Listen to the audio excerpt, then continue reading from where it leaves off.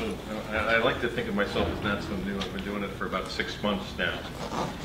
I have the pleasure of introducing to you today Commissioner Edith Ramirez, who came to us from Los Angeles about a year ago. She joined the Federal Trade Commission in April of 2010. Commissioner Ramirez has an AB from Harvard University, a JD from Harvard Law School, so she spent a lot of time in Boston.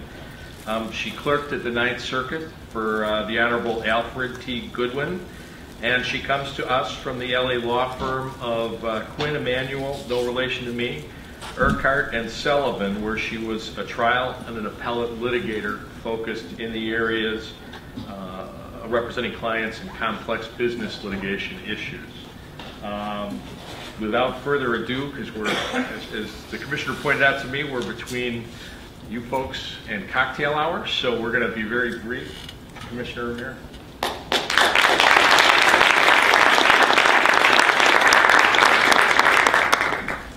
Thank you very much. Let me just say that I'm very delighted to be here with all of you, and I would like to thank APIC and the Future of Privacy Forum for inviting me to speak today. I understand that today's program has touched on a wide range of privacy issues, from do not track to cybersecurity to the contrast between European and American approaches to privacy. And what I'd like to do to close the day is to focus on privacy in the mobile environment, which is a key part of the Federal Trade Commission's privacy agenda. The theme of the conference is "The Future is Now," and nothing embodies that more than mobile technology. As others have remarked, the future of mobile is the future of everything. But as a student of history, I think it's useful to view the present and the future through the lens of the past. History teaches that significant technological advances bring both tremendous benefits to consumers while often creating new privacy threats. In 1890, Louis Brandeis and Samuel Warren published their influential law review article, The Right to Privacy. Warren and Brandeis feared that new mechanical devices would invade the sacred precincts of private and domestic life. The new technology that caused this alarm was the snap camera, which Eastman Kodak introduced in the 1880s with the slogan, "You press the button, we do the rest." Although photography had been around for many years, this cheaper and lighter camera enabled instant and candid photos of people in their everyday lives. This technological advance coincided with the rise of a tabloid press, which now had the means to print personal and potentially embarrassing photos of anyone. Warren, Brandeis, and many others were alarmed by the privacy ramifications of these developments. They cautioned that these new devices threatened to make good the prediction that what is whispered in the closet shall be proclaimed from the housetops. And little did they know how such concerns would manifest themselves in the 21st century. While the new consumer technology of the late 1800s was the Kodak snap camera, today our digital lives are being transformed by mobile technology. As of this February, nearly 70 million people in the US own smartphones. This is a 13% increase in smartphone ownership as compared to the prior 3 months. Today's smartphones are so powerful and sophisticated that their owners could not have imagined them just a few years ago. And smartphone users can choose from hundreds of thousands of applications that offer astonishing functionality, from the mundane and frivolous, like the much-loved Angry Birds, to the life-saving, such as apps to donate to victims of natural disasters. But what are the features of today's smartphones and tablets that make them a new technology with new privacy concerns? After all, there's been widespread access to the internet via the desktop computer for nearly 2 decades. And a number of the privacy concerns raised about mobile have been voiced about the general online environment for many years. So again, back to the Kodak snap camera. It wasn't the first camera sold in the US, but it was cheaper and more widely available than prior cameras. And it was portable, mobile, in a way that earlier cameras were not. From a privacy perspective, those features made all the difference. And today's mobile devices have several defining features that also make a world of difference. First, mobile devices are highly personal, always with you and always on. While desktop computers are often shared by multiple users, mobile phones are almost always used by only one person. And consumers take them nearly everywhere they go. Think of your own behavior. When was the last time you went out without your smartphone? For most people, that's as rare as leaving home without a wallet or a purse. How often do you turn off your smartphone? For most of us, I imagine the answer is almost never.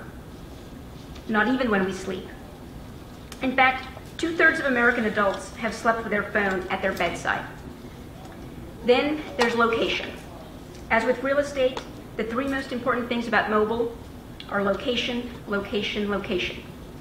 To an unprecedented degree, these devices collect information about consumers' precise whereabouts. When you factor in that smartphones are always with us and always on, the result can be a nearly complete record of where we spend our every moment. This record can reveal sensitive information such as visits to a hospital or a doctor's office, church, school, or a political meeting. Third, in many cases, mobile apps can collect a wide variety of information, some of it quite revealing about users beyond their location. The Wall Street Journal has reported that many companies access a broad range of information, including the user's contacts, phone number, gender, age, and what other apps have been installed. If software on your desktop computer did that, it might be called spyware. And fourth, mobile devices and their apps are especially popular with kids and teens, and many are designed for children. Kids today learn how to play a game on a smartphone before they learn how to read, and they are often given their own mobile device, increasingly a smartphone, long before they receive their own PC. Whenever minors are involved, privacy concerns are at their peak. It's chilling to think what could happen if, for instance, information gleaned from a mobile device or application about a child's daily schedule and whereabouts got into the wrong hands. Mobile devices can also be a payment mechanism in a way that desktop computers will never be, and this too will raise unique privacy and data security issues. Mobile payments are in their embryonic stage, but as Google and others roll out programs to permit mobile phones to serve as a general payment mechanism, many will come to see their phone much as they now use their debit or credit card. Finally, there's mobile's smaller screen. This lack of space makes reliance on written notices to address privacy issues particularly challenging. Industry has not yet risen to meet the unique privacy challenges presented by mobile technology. Technological innovation has far outpaced privacy protection, and as a result, we now have a deepening privacy deficit. Mobile data privacy has been called the Wild West, and regrettably, this description is all too apt. Everyone understands that a navigation app or an app that provides restaurant recommendations or local coupons needs geographic information. But gaming apps and others frequently collect location data for no clear reason. This is especially alarming when apps are directed at children. Consumers today are given limited choice and notice before information about their location is shared. We do see some notice and choice today before location information is shared with apps, but what happens next? Apps are not providing effective notice and choice before passing on location data to other companies. Many consumers would also be surprised and disturbed to learn that apps are collecting and sharing other personal information about them, including a unique ID assigned to their phone. Ad networks receiving this information from multiple apps can create detailed profiles of consumers that can be shared with a variety of online and offline companies, potentially including employers, schools, and insurance companies. Against this backdrop of questionable privacy practices, many consumers report serious concerns about their privacy when using a mobile phone. According to an online survey of 1,000 consumers conducted by Trustee and Harris Interactive earlier this year, privacy is consumers' top concern when using mobile applications. So what can be done? Companies acknowledge that consumer privacy and trust are vitally important to the long-term growth of mobile, and that more needs to be done to educate consumers about mobile privacy practices. But their actions suggest they often lose sight of these truths, and that needs to change. Congress has expressed great interest in privacy issues, particularly with respect to mobile, and there's a variety of pending or expected bills on do not track, baseline privacy standards, children's privacy, and data security. In this climate, it behooves individual companies and trade associations to work proactively to protect consumer privacy. To that end, I urge companies to implement the recommendations in the preliminary report on privacy issued by FTC staff last December.